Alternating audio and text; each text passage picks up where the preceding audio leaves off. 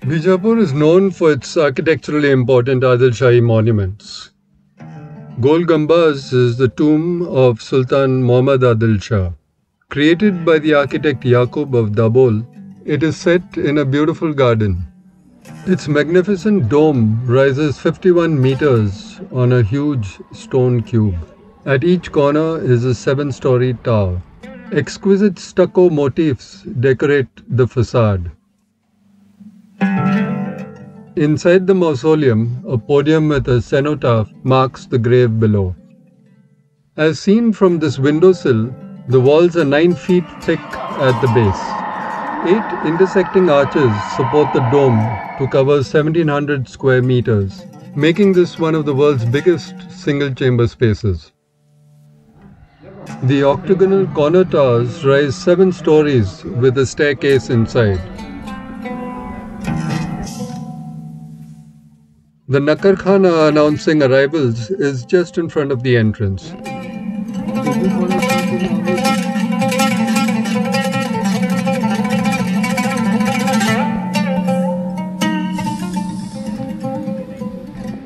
It was converted to a museum in 1892.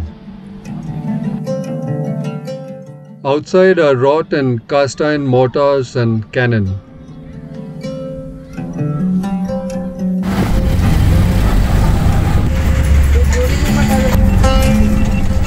The Gol Gumbaz were ordered by Emperor Aurangzeb to honor General Khan Muhammad.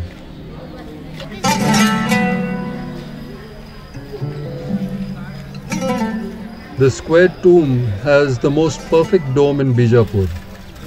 In it rests Abdul Razak Kadiri, spiritual advisor to the general. Taj Bahuri, built by Malik Sandal, is flanked by 2-storied octagonal towers spanned by a high 35-foot arch. A broad flight of steps passes under this to a 223 square foot tank. Arcades along the sides accommodated travelers. Mehtar Mahal is the prettiest building in Bijapur. Its oriel windows appear supported by rows of hanging buds.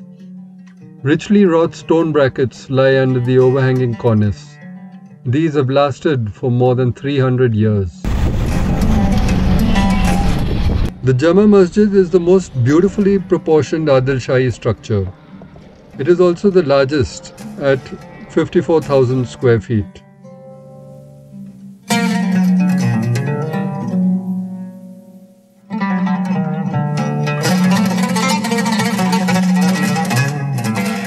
Towering over the space of the main building is the dome.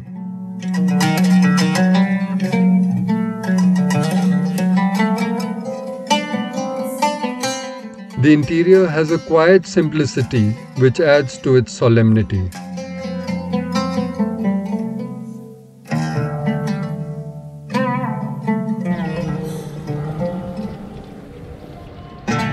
The east gate was built by Aurangzeb.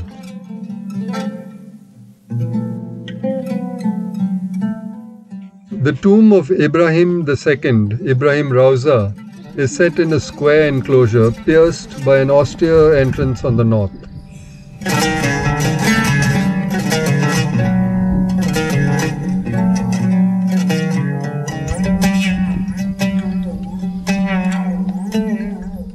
A long, dark passage opens to a vista of 2 large buildings on a high platform.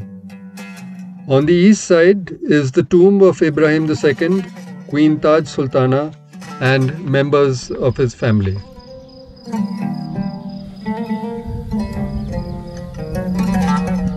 On the west is the mosque. Both are noted for their rich cornices and graceful minarets. The labor expended on these is unstinted. Under the cornice of the mosque are remnants of heavy chains with pendants. Each of these is carved of a single block of stone. The exterior walls are elaborately decorated with shallow surface tracery of arabesque and calligraphic extracts from the Holy Quran.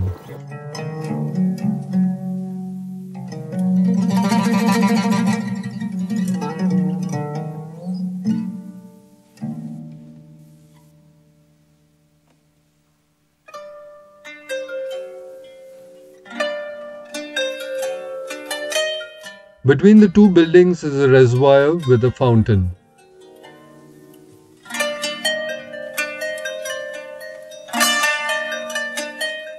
The pillars in the corridor are very Indian in style, with little that is Saracenic about them.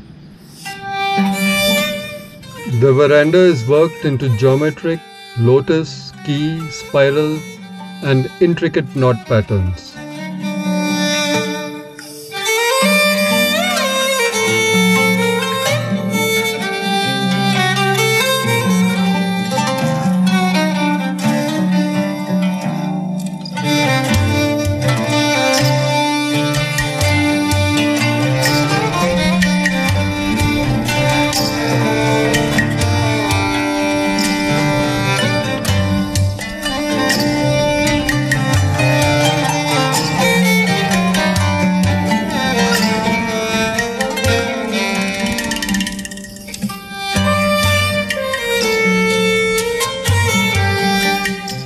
So that was medieval Bijapur, a city which symbolized what peace and prosperity can do for architecture. We hope you enjoyed viewing this. Don't forget to like and to subscribe, and we'll see you on our next journey.